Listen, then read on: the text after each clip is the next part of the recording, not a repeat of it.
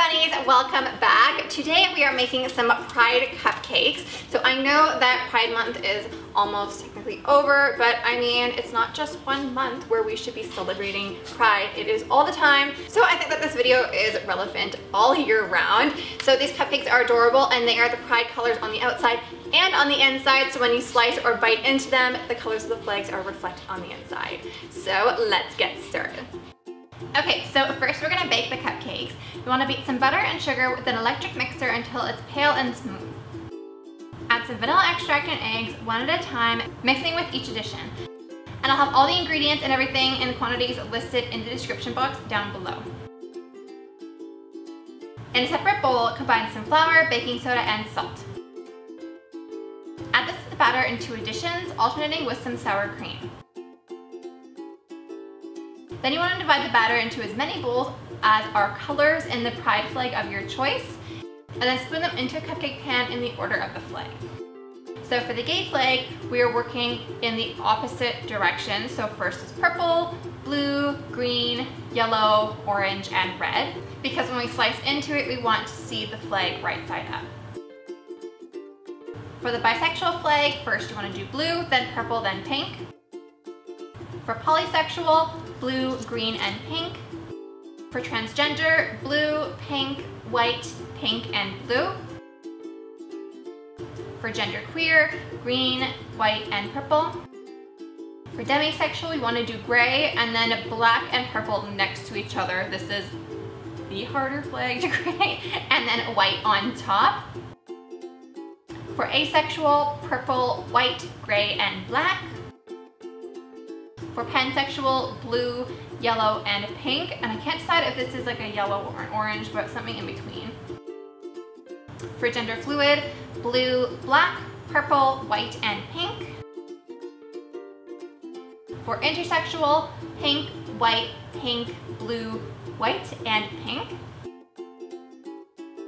For non-binary, black, purple, white, and yellow. And then lastly, for agender, you want to use black, gray, white, green, white, gray, and black. Then pop them into the oven at 350 degrees Fahrenheit for about 15 to 20 minutes, or until a skewer inserted into the centers comes out clean and cool completely. Then to make the buttercream, beat some butter with an electric mixer until it's pale and fluffy. Add the vanilla extract and confectioner sugar 1 cup at a time, beating with each addition. Then just like the cupcakes, divide the buttercream into as many bowls as are colors in the Pride flag of your choice, and again, use food coloring to dye the buttercream. To pipe a multicolor swirl, so I'm going to show you how we're doing it for the gay flag. You want to place a piping bag fitted with a large piping tip into a tall glass, and then spread the different colors vertically into the piping bag to create different stripes of color. Squeeze the piping bag until you see all colors emerging from the tip. Then just pipe a swirl of buttercream onto your cupcakes and decorate it with some coordinating candies, sprinkles, and of course some edible glitter, because during Pride we need glitter. And you are done.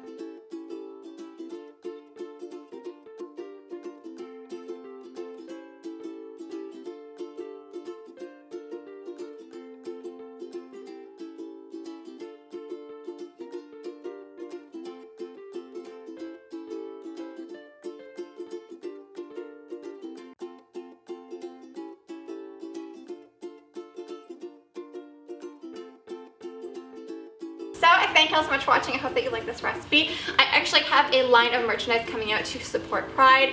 I wish that it came out at the beginning of this month, but as you guys know, this year is just, oh my god, so It will be coming very, very soon. I'll let you guys know. Obviously, a portion of the proceeds of that line will be donated. So I'm very, very excited to show you that line. I've had some ideas in my mind for like a year now, and they are going to be fabulous. So make sure to stay tuned on my Instagram, because that is where it will be, I guess, announced first, or most obviously on my Instagram feed when you scroll through it. So definitely check that out. If you'd like some more pride recipes, I will link my playlist in the cards right here. But anyways, I love you guys so much, and I will see you on Thursday, or honestly Friday, because I seem to be uploading Wednesdays and Fridays now, for a new recipe. So yeah, I'll see you guys then. Bye.